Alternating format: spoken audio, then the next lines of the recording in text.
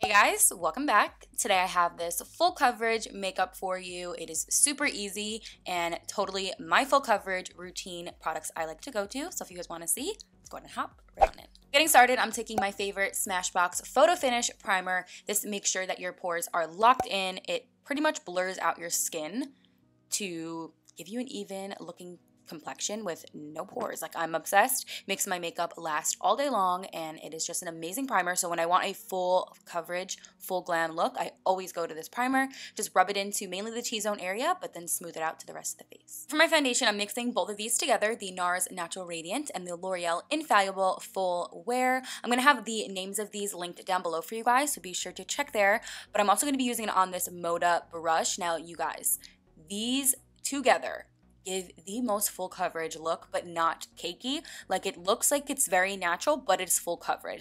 You totally can use these products on its own and still get a really good payoff, but I love mixing them together. It just makes the skin look amazing, like very pretty and effortlessly like airbrushed almost, and this brush does wonders. So this brush is by Moda and I talk about it all the time. It is my absolute favorite, and both of these foundations I'm telling you together look incredible. So I'm just going to go ahead and put this all over my face, making sure I blend it down to my neck and my ears.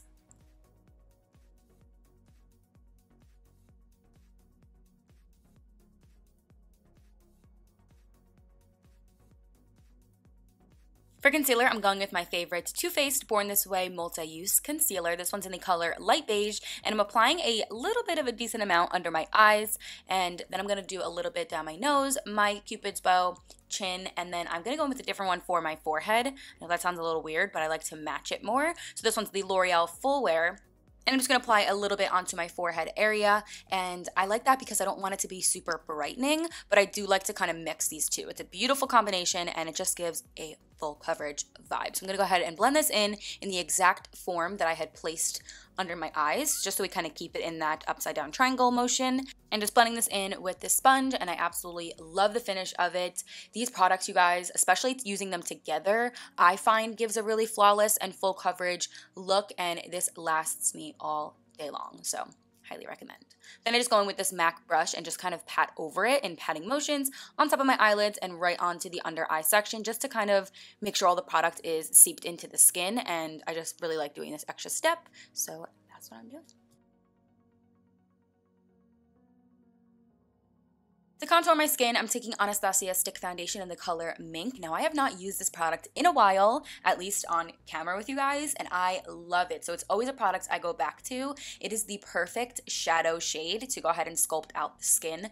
I'm obsessed. I put it into my cheekbone areas, sides of my nose, my jawline, and my temples, and then I just go in with this angled brush. This one is from LA Girl, one of my holy grails. Like, you need this product. Just go get the brush. You will thank me later.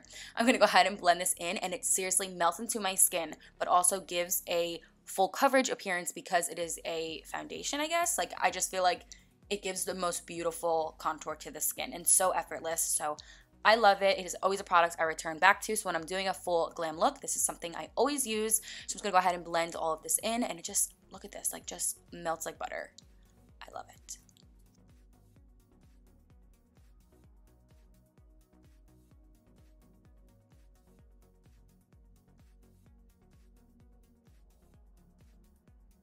To set everything down, I'm taking my favorite Milk Makeup setting powder. This is the translucent light color, and I'm using this little sponge that comes with it at the very top of the little bottle, and I'm just pressing into that mesh little sifter and really getting the product on there, and then just pushing and rolling into the skin. This makes your makeup seriously set like in an instant. So I'm not technically baking, but I am applying a decent amount under the eyes and like the sides of the nose. I love the way this product makes my skin look. It seriously blurs everything. Like, it is a blurring powder. It's incredible, and it does make everything last all day long and stay put. So totally love it. I put it more on the sides of my nose as well. I do put it on my chin and then my forehead area too, and then I go ahead and with a separate brush and brush it away, since I personally don't like to leave powder on my skin. That's just personal preference. Like, you totally can to bake and make a full coverage appearance, but for me, I just look a little dry. So I like to wipe it away instantly, but I also put it underneath my contour as well to kind of shape that out too.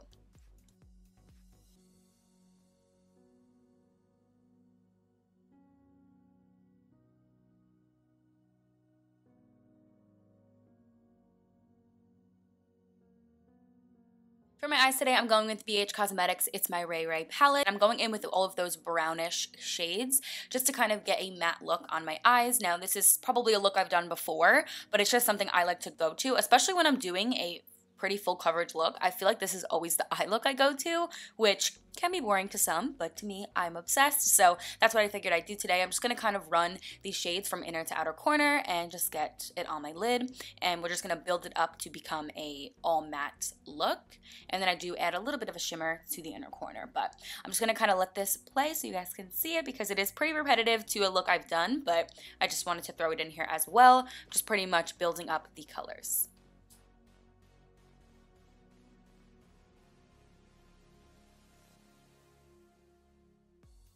I just go back and forth with those three deeper kind of colors just to kind of blend from the outer corner and then into the like crease and transition area just to kind of get those colors kind of all blended together. And I just want overall like a matte vibe happening on the eye. So I just kind of keep it going and blending from outer to inner corner and just getting it to my desired color. But those colors are really bomb and they're pretty pigmented as well. So love.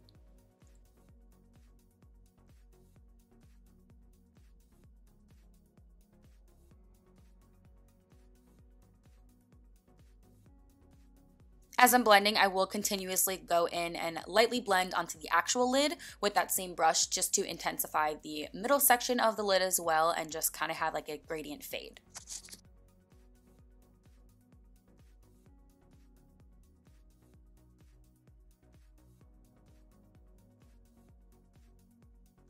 Once I blend in my desired look on my lid, I'm just taking a little bit of that deeper shade with a precise brush and running it on the lower lash line area just so it kind of meets up with the top portion. Then I'm just taking that shimmery shade in the palette and just applying it to the inner portion of my eye. So like the very, very inner portion of the lid as well as the inner corner. Hopping back into the skin for 1 second, I'm taking Mercier bronzer. This is the Soleil 1 bronzer on this stippling brush and applying it right over top of our contour just to kind of set down the contour and add additional bronze to my skin. I love this bronzer. It is so good, it smells amazing, and it is one of the bronzers I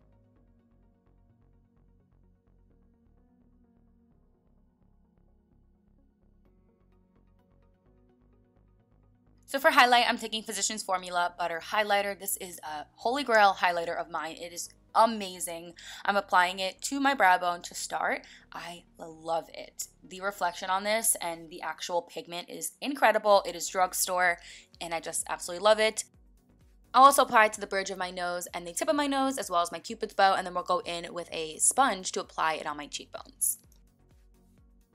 Then I'm just going to dip in here with my sponge and just apply it directly to my cheekbones. Using a sponge to do so, I feel like it really pulls the pigment, melts into the skin, and it doesn't look extra like much because we have a lot going on the skin already. I don't want to add too much powder and all of that and cake it up. So sometimes using a highlight like this, especially using a sponge, really just makes it melt that much more into the skin.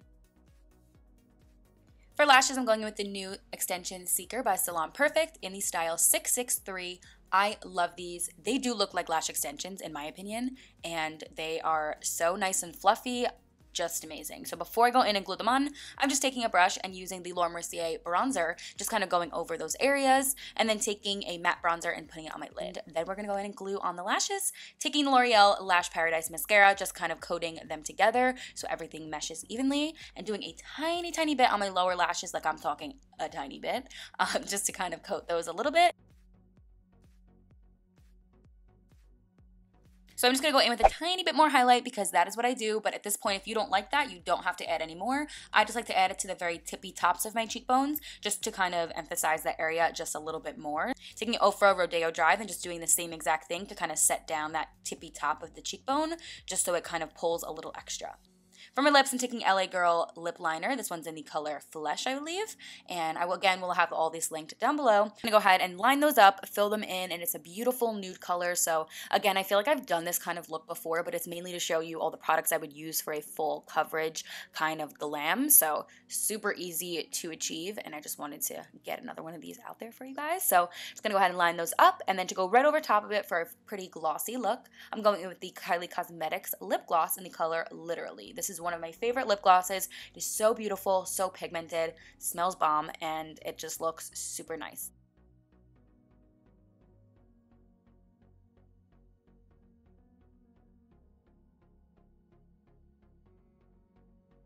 Taking a tiny bit of Wander Beauty On The Glow blush, I'm just going to dab on a tiny bit using that Gino & Co. sponge onto the areas I want to have a little bit more of a blush, like flushy look.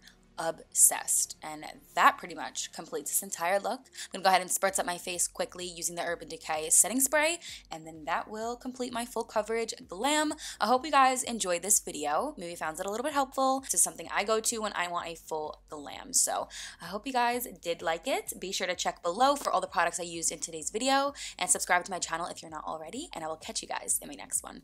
Bye! Mwah.